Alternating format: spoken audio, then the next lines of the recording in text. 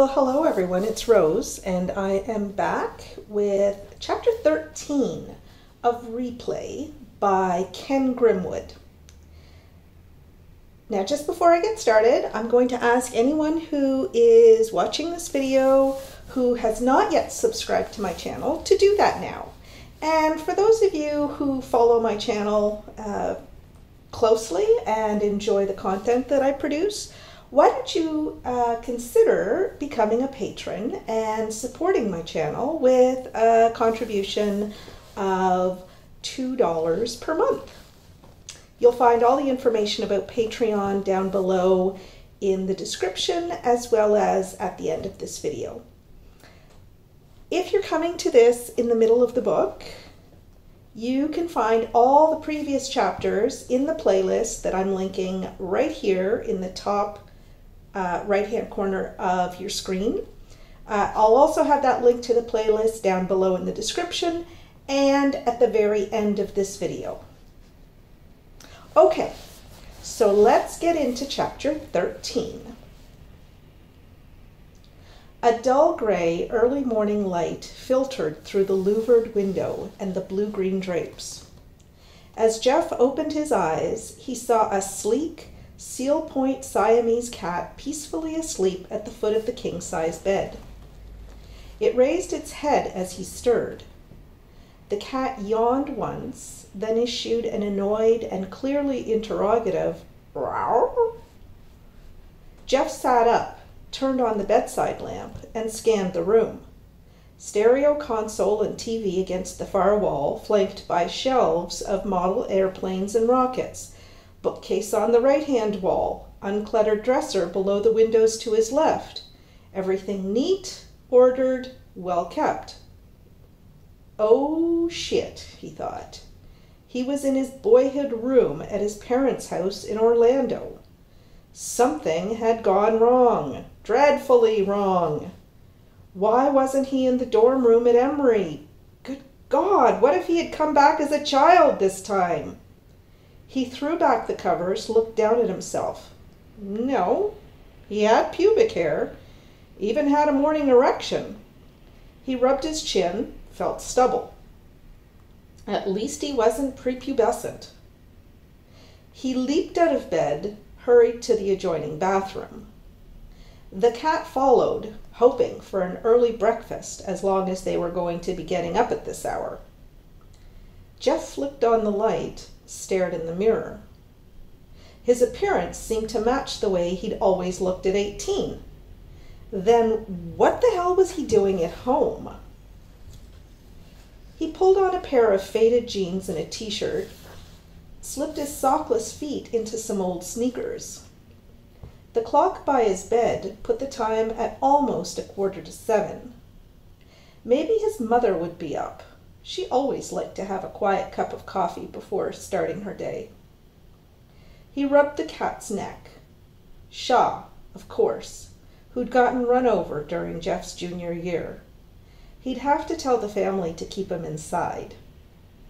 The regal animal strutted alongside him as Jeff walked down the hall, through the terrazzo Florida room, and into the kitchen. His mother was there, reading the Orlando Sentinel and sipping her coffee. "Well, goodness gracious," she said, raising her eyebrows. "What's the night owl doing up with the robins?" "I couldn't sleep, Mum. Got a lot to take care of today." He wanted to ask what day it was, what year it was, but didn't dare. "What's so important that it rouses you at the crack of dawn? I've been trying to do that for years and never succeeded. Must have to do with the girl. Is that it?" "Sort of. Could I have a part of the paper, please? Maybe the front page, if you're done with it." "You can have the whole thing, honey. I'm just about to start breakfast anyway. Want some French toast or eggs and sausages?" He started to say nothing, then realized how hungry he was. Eggs and sausages would be great, Mum. And maybe some grits?" She gave him a mock-insulted frown. "Now, when have I ever made you breakfast without grits? They paste your ribs together. You know that." Jeff grinned at his mother's old breakfast table joke, and she set to preparing the meal as he picked up the newspaper. The main headline stories were about civil rights clashes in Savannah and a total eclipse of the sun in the northeastern U.S. It was mid-July 1963, summer vacation. That was why he was here in Orlando. But Christ, it was 3 full months later than it should have been. Pamela must be frantic, wondering why he hadn't contacted her yet. He ate his breakfast hurriedly, ignoring his mother's admonitions to slow down. Glancing at the kitchen clock, he saw it was just after 7. His father and sister would be getting up any minute. He didn't want to get embroiled in a family discussion of what he knew he had to do. "Mom?" "Mm-hmm," she said distractedly, getting more eggs ready for the later risers. "Listen, I'm going to have to go out of town for a few days." "What? Where to? Are you going down to Miami to see Martin?" "No, I have to go up north a ways." She eyed him suspiciously. "What does that mean, up north a ways? Are you going back to Atlanta so early?" "I have to go to Connecticut, but I don't want to talk about it to Dad, and I need some extra cash for the trip. I'll pay you back real soon." "What in the world is in Connecticut? Or should I say, who in the world? Is it some girl from school?" "Yes," he lied. "It's a girl from Emory. Her family lives in Westport. They invited me up to stay for a week or so." "Which girl is this? I don't remember you mentioning anybody from Connecticut. I thought you were still going out with that cute little girl from Tennessee, Judy." "Not anymore," Jeff said. "We broke up right before finals." His mother looked concerned. "You never told me. Is that why you haven't been eating right since you've been home?" "No, Mom, I'm fine. It's no big deal. We just broke up, that's all. Now, I really like this girl in Westport, and I need to go see her. So, can you help me out?" "Won't she be back in school in September? Can't you wait till then to see her again?" "I'd really like to see her now, and I've never been to New England. She said we might drive up to Boston. Her and her folks," he added quickly, remembering the mores of the time and his mother's own sense of propriety. "Well, I don't know. Please, Mom, it would mean a lot to me. This is really important." She shook her head in exasperation. "At your age, everything is important. Everything has to happen right now. Your father was counting on that fishing trip next week. You know how much—" "We'll go fishing when I get back. Look, I have to go up there one way or the other. I just wanted to let you know where I was going to be, and it would be a big help if you could lend me a little extra money. If you don't want to, then, well, you're old enough to be in college, so you're old enough to go wherever you please. I just worry about you, that's all. It's what mothers are for, besides lending money." She winked and opened her purse. Jeff threw some clothes in a suitcase, put the $200 his mother had given him into a pair of rolled-up socks. He was out of the house before his father or sister got up. The old Chevy was parked in the curved driveway behind his father's big Buick Electra and his mother's Pontiac. The car gave a familiar cough when Jeff started it up, then came rumbling to life. He pulled out of the suburban development where his parents lived, skirted Little Lake Conway, and sat for a moment with the engine idling when he came to the intersection of Hoffner Road and Orange Avenue. Had the Beeline Expressway to the Cape been built yet? He couldn't remember. If it had, that'd be a straighter shot to I-95 North. There hadn't been anything in the paper about a launch this morning, so the traffic around Cocoa and Titusville shouldn't be too bad. But if the expressway hadn't been built yet, he'd find himself stuck for too long on a pitted old two-lane road. He decided to play it safe, go on into town, and take I-4 up to Daytona. Jeff drove through the sleepy little city, still untouched by the Disney boom to come, and only just beginning to feel the spillover developments of the NASA presence 40 miles away. He picked up I-95 sooner than he'd expected, turned on the radio to WAPE in Jacksonville. Little Stevie Wonder doing Fingertips Part 2, then Marvin Gaye belting out Pride and Joy. 3 months. How the hell could he have lost 3 months this time? What did it mean? Well, there was no use worrying about it now. It was beyond his control. Pamela would be upset, with good reason, but at least he'd see her soon.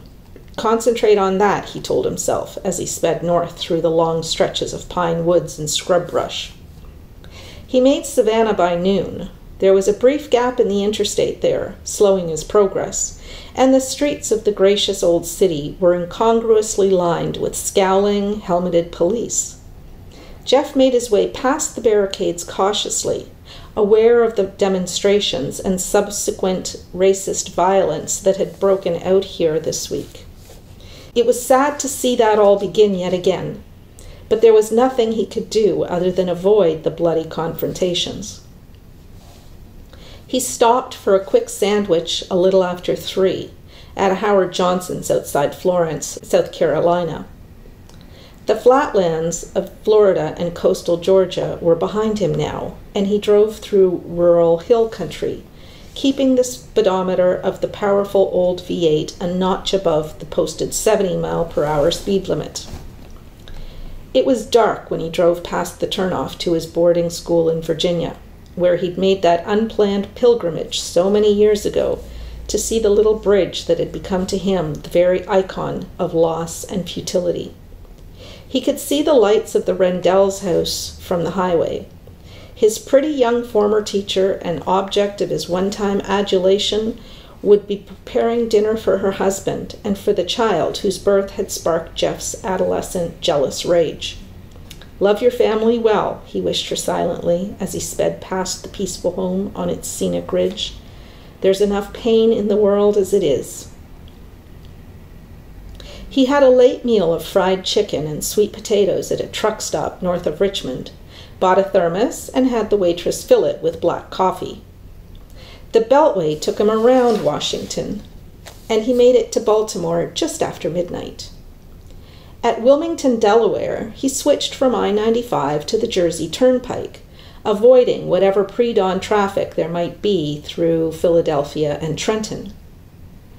As the night wore on, he marveled again, as he always did at the beginning of each replay, at his own youthful stamina.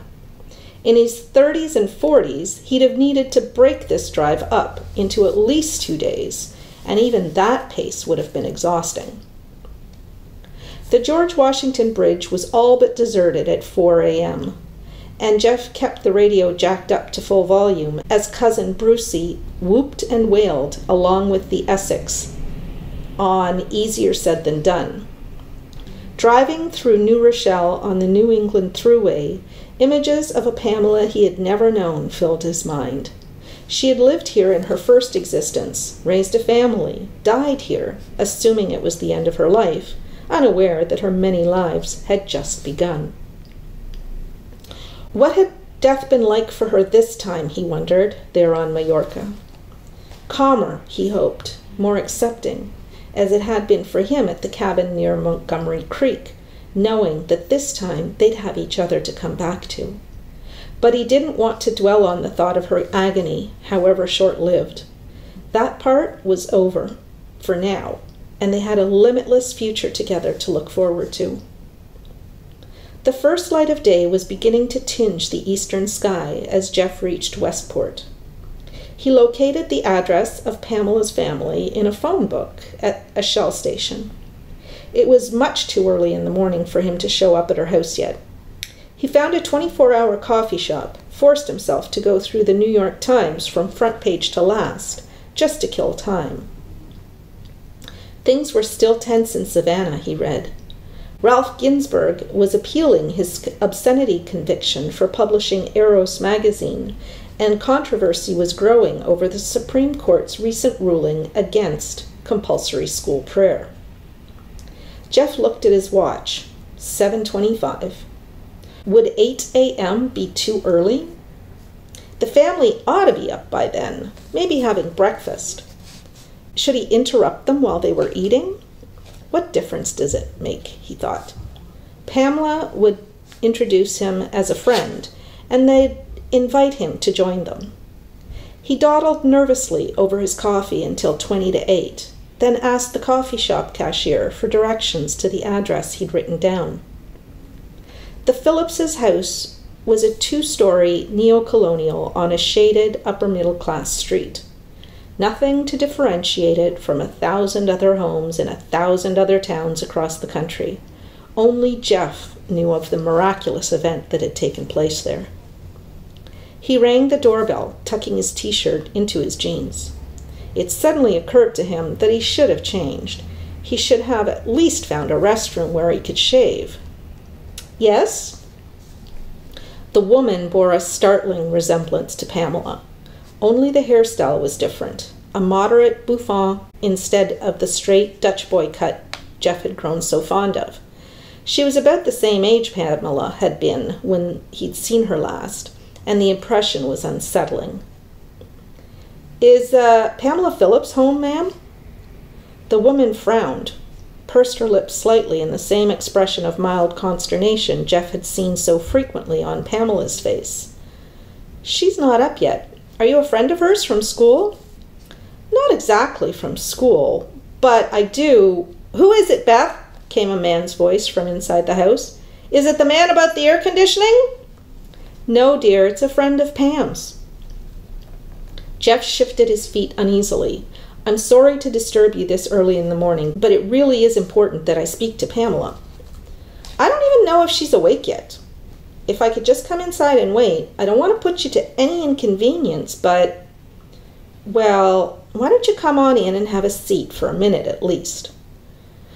Jeff stepped into the small foyer, followed her into a comfortably furnished living room, where a man in a gray pinstriped suit stood before a mirror, adjusting his tie. If that fellow does show up this morning, the man was saying, tell him the thermostat is... He stopped as he caught sight of Jeff in the mirror. You're a friend of Pam's? He asked, turning to face Jeff. Yes, sir. Is she expecting you? I believe so. What do you mean, you believe so? Isn't this a bit early to pop in on someone unannounced? Now, David, his wife cautioned. She is expecting me, Jeff said. Well, this is the first I've heard about it. Beth, did Pam say anything to you last night about someone coming over this morning? Not that I recall, dear, but I'm sure. What's your name, young man? Jeff Winston, sir. I don't remember Pam's mentioning anyone by that name. Do you, Beth? David, don't be so rude to the boy. Would you like some cinnamon toast, Jeff? I just made some, and a fresh pot of coffee, too. No, ma'am. Thank you very much, but I've had breakfast. Where do you know our daughter from? Pamela's father asked. From Los Angeles, Jeff thought, giddy with a lack of sleep and too many cups of coffee and 1,000 miles of highway. I know her from Montgomery Creek, he wanted to say, from New York and Mallorca. I said, where did you meet Pam? You look a little old to be one of her classmates. We met through a mutual friend at the tennis club. That ought to sound plausible. She told him she'd played tennis since she was 12. And who might that be? I think we know most of Pam's friends, and... Daddy, did I leave my green stamp book in your car? It was almost full, and now I can't find... She stood at the top of the stairs, all gangly, teenaged arms and legs in a pair of white Bermuda shorts and a yellow polo shirt, her fine blonde hair pulled into 2 little ponytails, one over each ear. Could you come down here, Pam? Her father said. There's someone here to see you. Pamela walked slowly down the stairs, looking at Jeff. He wanted to run to her, take her in his arms, and kiss away all the torment that he knew she'd been through, but there'd be time enough for that. He grinned, and she smiled back at him. Do you know this young man, Pam? Her eyes were full of youth and promise as they met Jeff's loving gaze. No, she said. I don't think so. He says he met you at the tennis club. She shook her head. I think I'd remember if I had. Do you know Dennis Whitmire? She asked Jeff innocently. Majorca, Jeff said in a voice hoarse with strain. The painting, the mountain. I'm sorry? I think you'd better be on your way, whoever you are, her father said. Pamela! Oh, Jesus, Pamela! The man took Jeff's arm firmly, ushered him toward the door. Look, fella, he said in a quiet but commanding tone, I don't know what your game is, but I don't want to see you around here again. I don't want you bothering my daughter, not here at the house, not at school, not at the tennis club, nowhere. Got that? Sir, this has all been a misunderstanding, and I apologize for the trouble. But Pamela does know me. Anyone who knows my daughter calls her Pam, not Pamela. And let me remind you that she is 14 years old. Is that clear? Do you get my drift? Because I don't want you claiming there's been any misunderstanding about the fact that you're harassing a minor. I don't want to bother anyone. Then get the hell out of my house before I call the police. Sir, Pamela will remember who I am soon. If I could just leave a number where she could get in touch with me. You're not leaving anything except this house. Now. It's unfortunate we had to meet this way, Mr. Phillips. I'd really like us to be able to get along in the future, and I hope... Pamela's father shoved him roughly onto the outside steps, and the door slammed in his face. Jeff could hear raised voices through the window to the living room. Pamela crying in confusion, her mother pleading for calm, her father's strident tones alternately protective and accusatory. Jeff walked back to his car, sat in the driver's seat, and rested his weary, jangled head on the steering wheel. After a while, he started the engine and headed south. Dear Pamela, I'm sorry if I confused you yesterday or upset your parents. Someday soon, I hope you'll understand. When that time comes, you can contact me through my family in Orlando, Florida. Their number is 555-9561. They'll know where I can be reached. Please don't lose this letter. Hide it somewhere safe. You'll know when you need it. With fondest regards, Jeff Winston. This was the letter that Jeff sent to Pamela. July and August were a sinkhole of torpid inertia, the dank heat of Florida's dog days broken only by the violent thunderstorms that appeared almost every afternoon. Jeff went fishing with his father, taught his sister how to drive, but most of the time he spent in his room, watching reruns of The Defenders and The Dick Van Dyke Show, waiting for the telephone to ring. His mother fretted over his inactivity, his sudden loss of interest in friends and girls and midnight cruising at the local drive-ins. Jeff wanted to leave, to escape the oppressive parental concern and the stultifying boredom of Orlando. But there was no place he could go. The freedom of movement he'd grown so used to was severely limited by his lack of funds. The Derby and the Belmont had already been run, and he had no other immediate source of income. Summer ended with no word from Pamela. Jeff went back to Atlanta, ostensibly to begin his sophomore year at Emory. He registered for a full course load, just so he could be assigned space in one of the dormitories, but he never bothered to attend any of the classes. He ignored the threatening letters from the dean's office, bided his time until October. Frank Maddock had graduated the previous June and was now at Columbia, beginning law school without ever having met his erstwhile partner. Jeff found another rakish gambler in the senior class who was willing to place the World Series bet for him.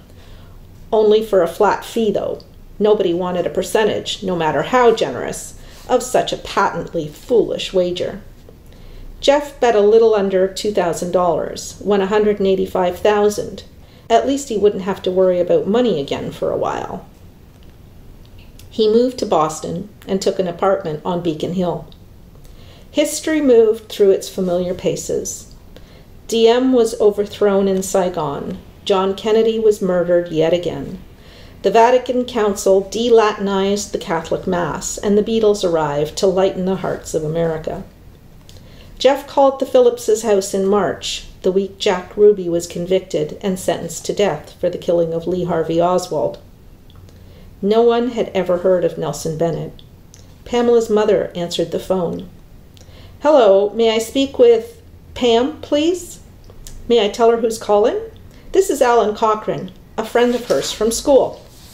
"Just a minute. Let me see if she's busy." Jeff nervously coiled and uncoiled the telephone cord as he waited for Pamela to come to the line. He dredged the false name out of his memory as someone Pamela had once mentioned having dated in high school, but had she even met the boy at this point? He had no way of knowing. "Alan!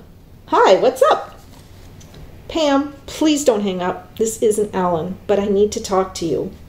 "Who is it then?" There was more intrigue than annoyance in her kittenish voice. "It's Jeff Winston. I came by your house one morning last summer and, yeah, I remember. My dad said I'm not supposed to talk to you, ever." "I can understand that he might feel that way. You don't have to tell him I called. I just wondered if you'd started remembering anything yet." "What do you mean? Like, remember what?" "Oh, maybe about Los Angeles." "Yeah, sure." "You do?" "Sure. My folks and I went to Disneyland when I was 12.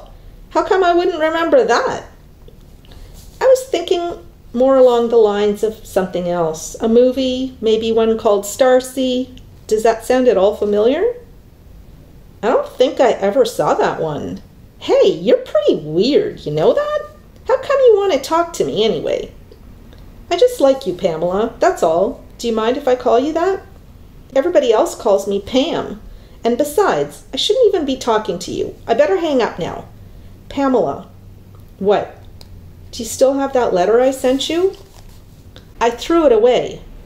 If my dad had found it, he'd have had a fit."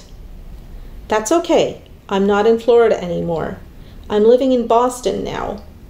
I know you don't want to write my number down, but I'm listed with information. If you ever feel like getting in touch with me..." "What makes you think I'd want to do that? Boy, you really are weird." "I guess so. Don't forget, though, you can call me anytime, day or night." "I'm going to hang up now." "I don't think you ought to call me anymore." "I won't, but I hope I'll hear from you soon. Bye." "Bye." She sounded wistful, her youthful curiosity piqued by this persistent young man with his peculiar questions. But curiosity meant nothing, Jeff thought sadly, as he told her goodbye. He remained a stranger to her. The clerk at the Harvard Co-op rang up the sale, gave Jeff his change and the copy of candies he'd just bought. Outside, the square teemed with students preparing to begin the new school year. A purposefully scruffy lot, Jeff noted, and as he glanced toward the university theater, where A Hard Day's Night was playing, he saw one bearded young man discreetly hawking $5 matchboxes of marijuana. It had already been a year and a half since Leary and Alpert were dismissed from Harvard and had set up their short-lived International Federation for Internal Freedom across the river on Emerson Place. The 60s, as they'd be remembered, were arriving earlier in Cambridge than they had at Emory. Even so, the transformation of eras wasn't quite complete yet. Only one lone protester stood in Harvard Square, quietly distributing leaflets, decrying the growing American presence in Vietnam.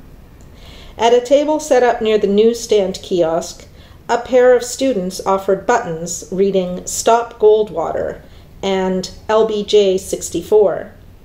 Their disillusionment wouldn't be long in coming. Jeff went down the steps of the MTA station, entered one of the trolley-like old subway cars. Past Kenmore Square, the train came above ground, crossed the Charles on Longfellow Bridge. To his right, Jeff could see workers on scaffolding putting the final touches on the new Prudential Center.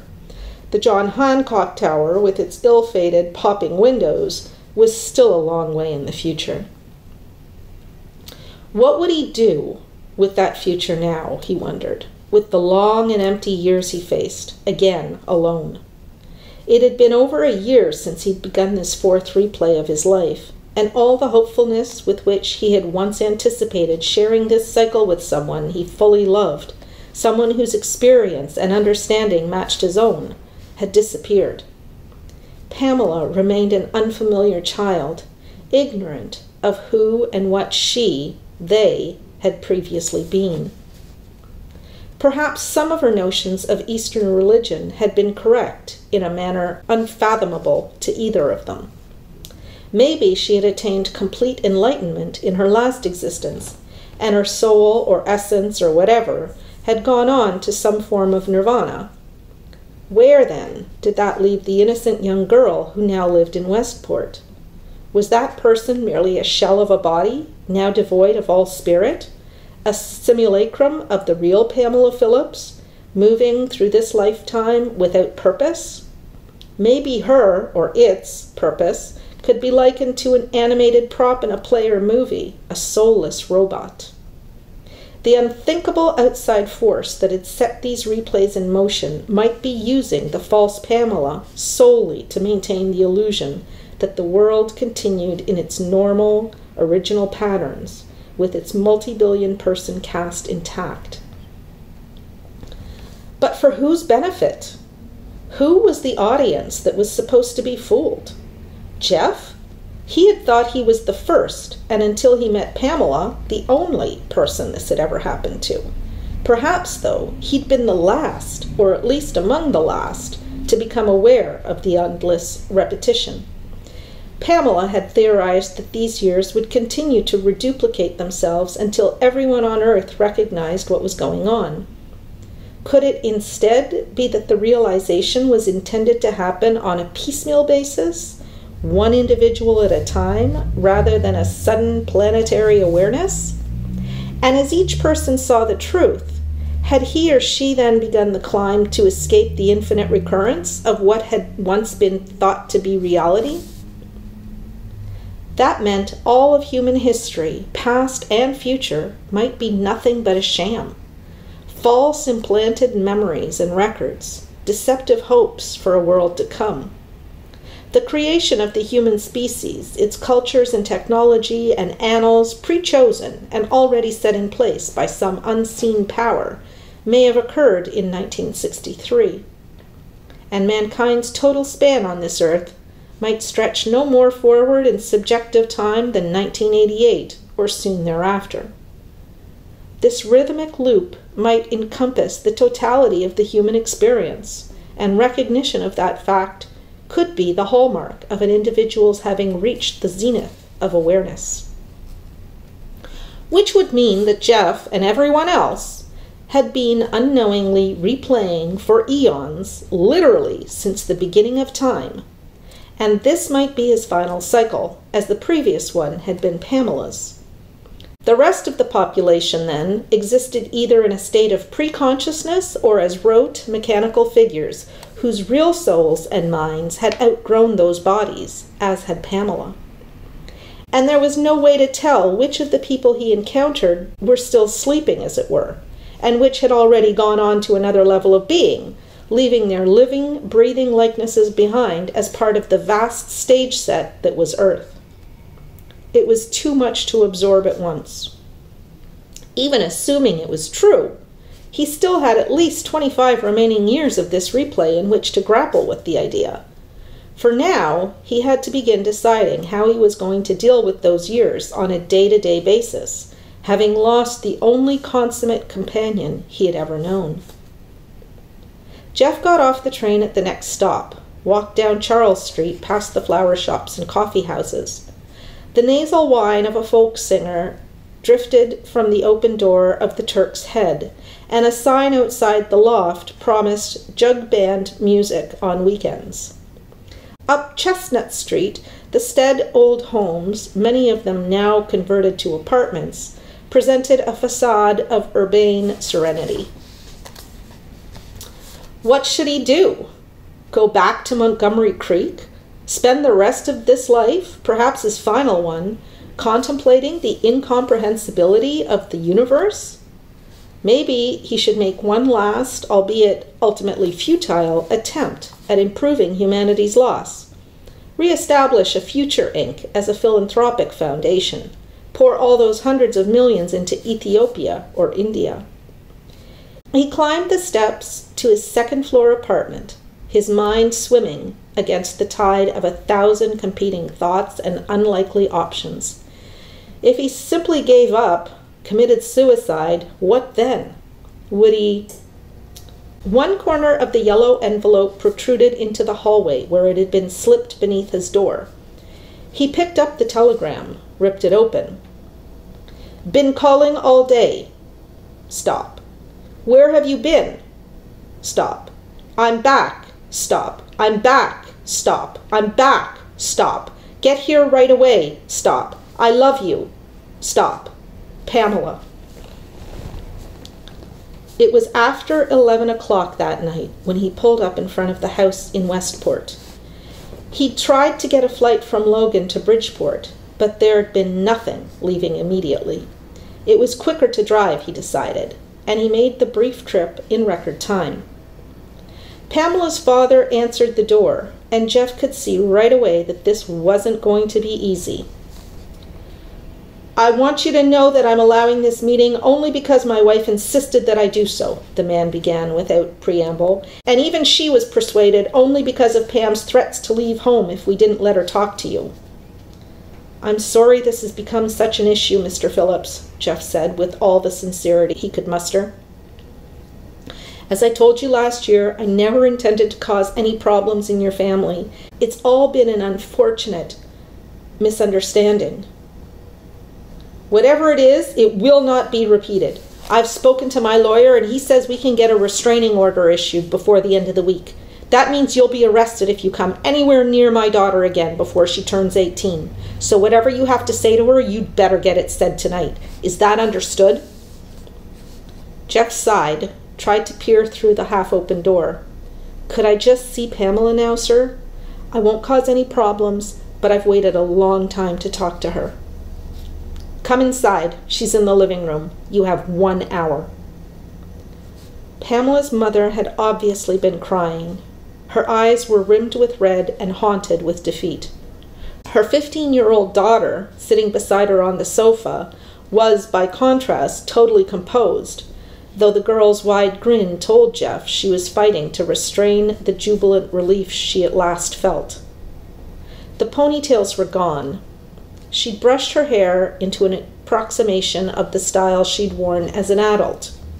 She wore a cashmere sweater with a beige wool skirt, stockings, heels, and light, expertly applied makeup. The change in her since the last time he'd seen her went far deeper than her physical appearance, however. In her alert, knowing eyes, Jeff could see instantly that this was in fact the woman he had loved and lived with for a decade. Hi there, he said, returning her broad smile. Want to go soaring? She laughed, a rich, throaty laugh full of mature irony and sophistication. Mother, father, she said, this is my dear friend Jeff Winston. I believe you've met before. How is it that you've suddenly decided you know this man, after all?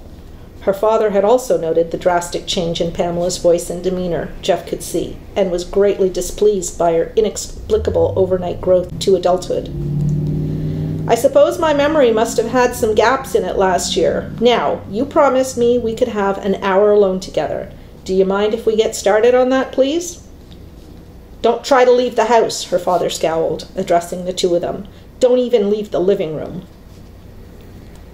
Mrs. Phillips rose reluctantly from her place beside her daughter.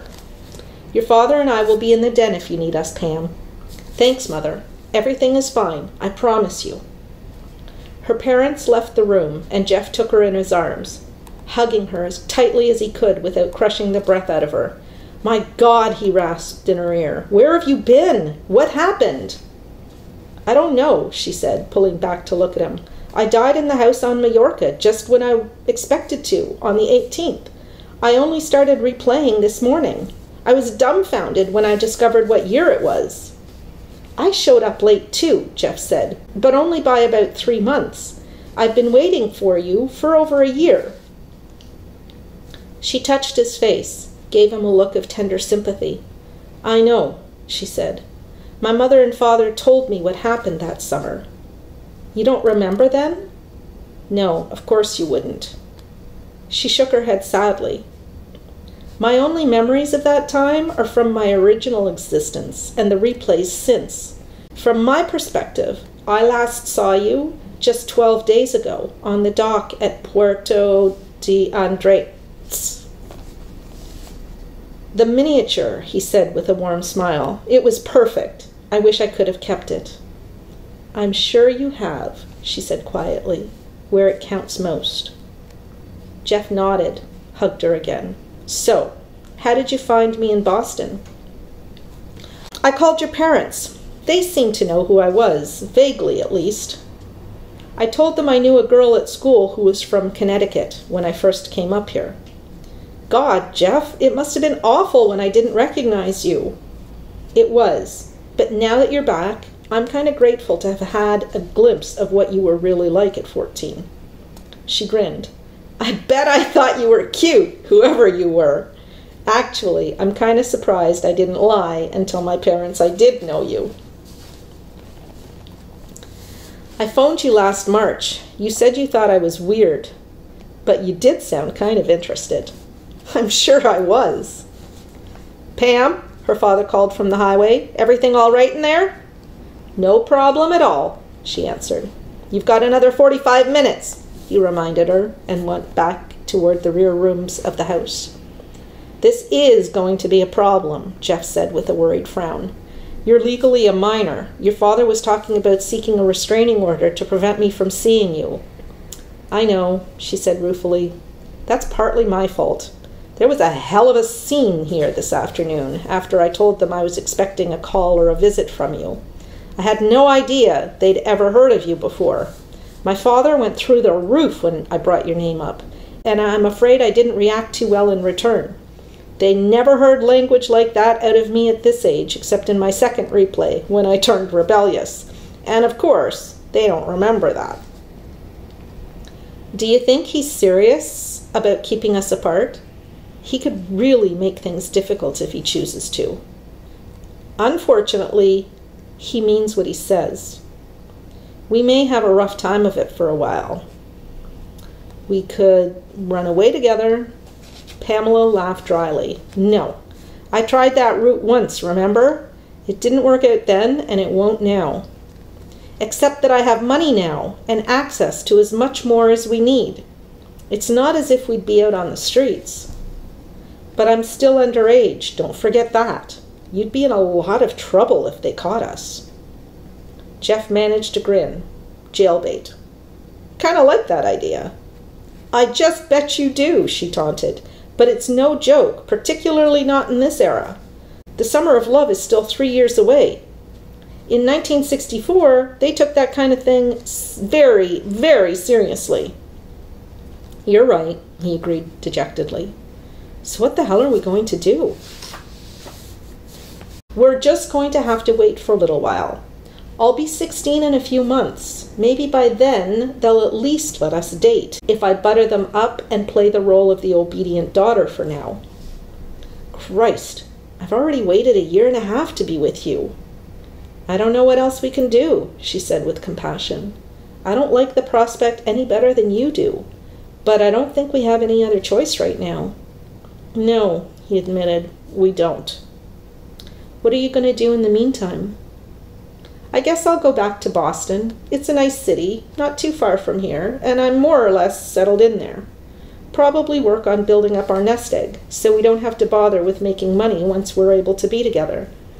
Can I at least call you? Write you? Not here, I don't think. Not yet.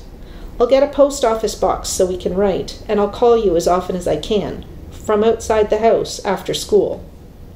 Jesus, you're really going back to high school again? I have to, she shrugged. I can put up with it. I've done it so many times before, I think I know every answer to every test. I'm going to miss you. You know that." She kissed him long and passionately. "So will I, love, so will I. But the wait will be more than worth it." And that's the end of chapter 13. I wonder what's going to happen in chapter 14. Why don't you join me the next time out, which will be as soon as I can put together the next video. Thanks, everybody. Bye-bye for now.